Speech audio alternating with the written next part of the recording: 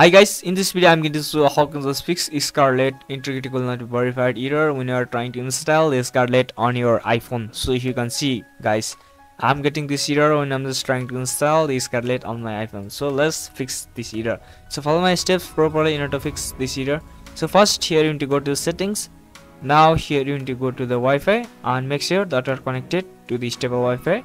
After that here you need to go back to the general, go to the VPN and device management. Now make sure to disconnect any VPN that you have connected. So after that here you need to go back. Now go to transfer reset iPhone and make sure to reset your network settings to the default. So after that here you need to go back and here to change the region as for your local region.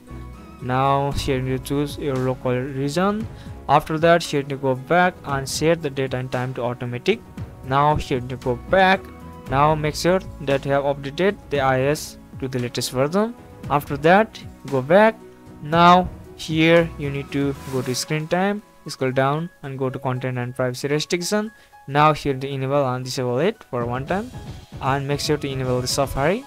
After that here you need to go back. Now here you scroll down and here come find the Safari. Let's go to Safari. Now clear the previous history and browsing data from the Safari.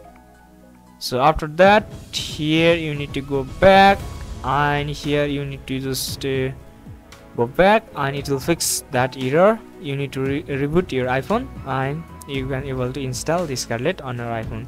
So if this video helps, make sure to like the video and consider subscribing to my channel. I'll catch you guys in the next video.